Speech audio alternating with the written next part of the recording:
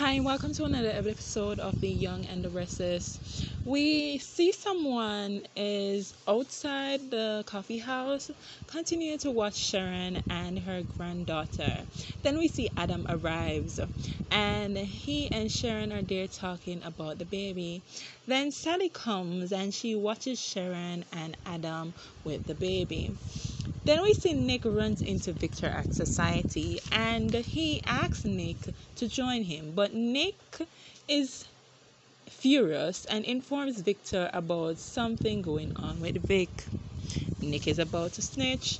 Then we go to Newman and we see Vick and Nate in the office talking about business. Then Nate gets a text from Elena and Vic questions the change of mode. And he said it was Elena asking him to send her stuff to her storage. Then we see Tucker and Ashley and the baby and Devon continue to enjoy their time. And Tucker asks Abby to dance. Then we see Chance goes over to the Abbott house to see Jack, but Summer is the one who answers the door. Summer tells Chance that her mom is alive and out there somewhere. And Chance questions when she decided that information because earlier she wasn't on that path. Then we go back to the coffee house and Adam tells Sharon that he wants his daughter to be like his mom, Hope. And we see Sally is there listening and Sharon tells him that he will be a good dad to a girl and not to worry about it because Adam is concerned that he only has sons. And then Sally interrupts and says that she agrees with Sharon. And Adam pretends like he gets a text and steps aside to talk on the phone to avoid Sally. Then we see Nick vents to Victor to have a reaction about Nate and Nick being together, but Victor doesn't care. Nick continues to rant, but I'm like, Nick, wasn't it 2 episodes ago that you tell Victor to stay out of his children's life? Why does that apply to you and not Victoria? Back at Newman, Nate and Vic discuss him and Elena drifting apart ever since he changed his job. And Nate has remorse for the hurt that he caused Elena, but he's also concerned what people will think of him.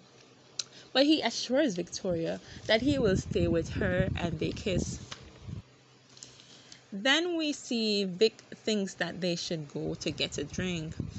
Then we see Abby questions Tucker's intentions with his mom while they are dancing back at the coffee house. Sally asks Sharon if she thinks the baby is sensing the conflict around her right now. And Sharon tells her to just enjoy her pregnancy, no need to be in conflict with Adam. But Adam is on the side listening, and Sharon asks Sally to watch the baby while she goes to the back to do something. Adam comes over and says that he hates making her feel uncomfortable around him. Sally says that she isn't uncomfortable. Adam doesn't believe it, and Adam tells her not to worry about him, just focus on the baby. Mariah and Tessa book a room at the hotel and they get down. Then we go back to the Abbott house and Summer says that she is on board because she thinks that her conversation with Danielle clarified that maybe her mama is still out there and Danielle wouldn't lie to her. And she asks Chance to admit that he thinks Phyllis is alive. And Chance says that he will be honest if Summer is.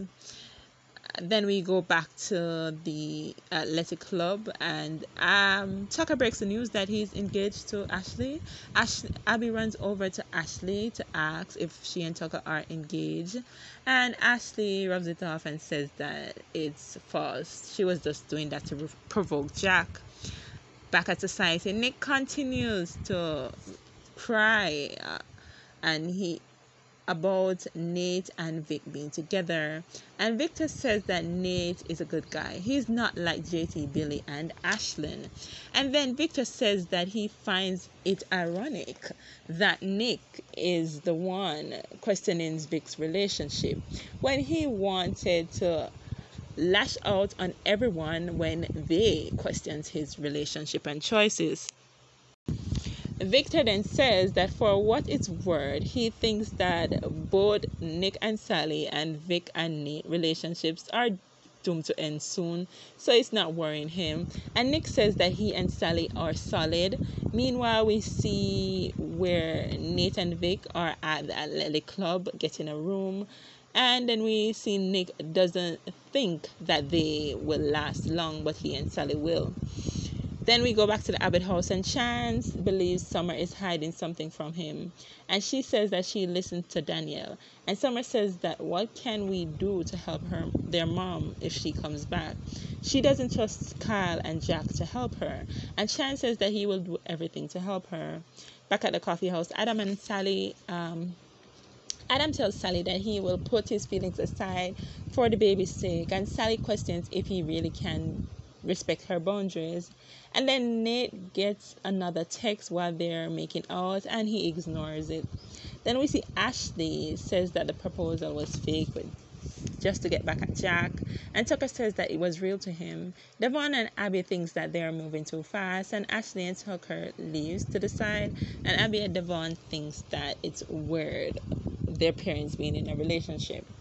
Then we see Chance questions what Summer and Danielle knew, and if they were arguing about it. He claims that he believes Summer knew all along. And he thinks that the questions that Summer was asking him all along was to have a feel on him. And Chance theorizes that Summer knew, and she was just trying to get ahead of the story and trying to hide it from Kyle.